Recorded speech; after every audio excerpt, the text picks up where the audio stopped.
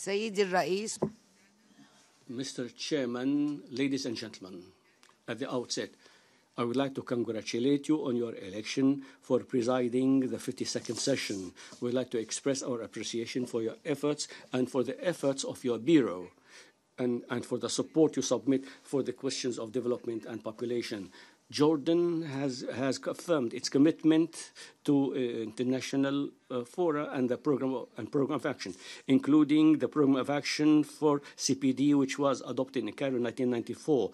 Jordan has taken into consideration the priorities of sustainable development and had a roadmap for implementing the Agenda 2030. Our revision for 2025, this vision depends on having a comprehensive economy and integrating sustainable development goals in our plans and in our budget and in our statistical programs, etc., etc. The achievement of all this was thanks to our program that depends on dignity and human rights as basis for sustainable development, and also providing education to all and having access to all services and the strategy for the elimination of poverty and to enable women and youth politically and socially. Mr. President, despite all these achievements, there are many challenges still before us. The regional crises have negative effects on our march to achieve sustainable development. Non-Jordanians are about 3 million, including about 2 million Syrians. As a result of these crises, the population growth has increased. There have been security and military pressures and deficit in budget and increasing unemployment and regression of economic development. And we have set up a plan to face the Syrian crisis in order to achieve a cooperation among countries and in order to protect the rights of refugees. Mr. Chairman,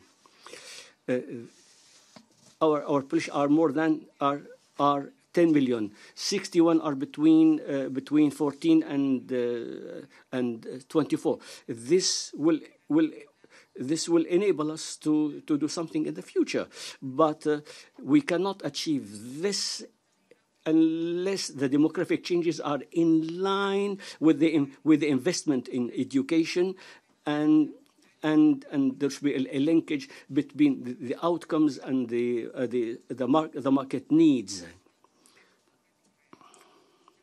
We have to enable women and youth economically and socially. Jordan has integrated the sexual and reproductive policies within human rights. Hence, the health of children and women have improved. There is no need now to. We have to lessen the differences in the services that are submitted. There is a strong political will at the highest level in order to empower women. But despite the high level of education of women, still the participation of women in economic and decision making is low. There is an increase in child marriage up to 18%. Between Syrian refugees, it is about 44%, and this violates the rights of children, especially the right to education and development. On the basis of this, we have to review the legislation and to improve the policies in order to enable women. Mr. Chairman, Jordan reaffirmed that the political and economic aspects and social aspects they have to be integrated together because they reinforce the systems to have resilience in order to achieve Agenda 23 and the Program of Action of Cairo. Thank you very much.